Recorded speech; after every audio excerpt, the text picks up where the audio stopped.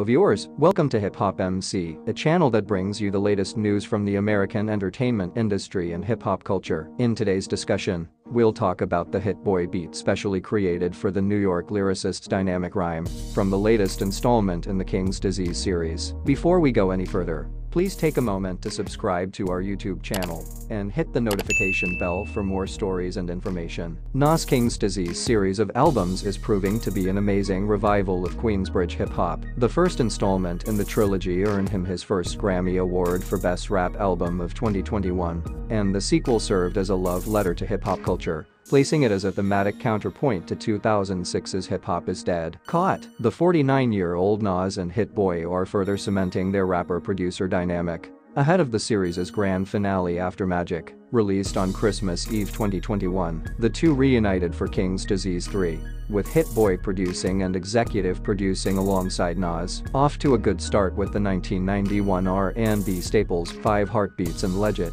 Here, Nas pleads, black owners, lower rents film reels. Jordan Peele is at the bottom of the job. The track Thun sees the producer soaring over an orchestral backdrop that playfully recreates his early 00's feud with Jay-Z. There's no beef, there's no competition. They play air on Title Brothers, and they can do whatever they want, he raps. The scene where they say take over in a Range Rover, the first time, is a reflection on Nas' 30-year musical career. He laughed, imagining what it must have been like to show his groundbreaking music to fans for the first time. Your brother added you as a surprise, I hear him explain with his soul in my hoodie. You can see it up close. The criticism he's received over the years, you're somebody, me, you've probably heard I pick the bad parts but I pick the bad monsters. He then recalled the initial pressure to adapt to the boom of the mid-1990s. I tried to juggle the Colombian record, doing what the Colombian jungle left us. Later modern rap. A big man of the day, Kendrick Lamar. I've been around since Kendrick came on the scene in 2009.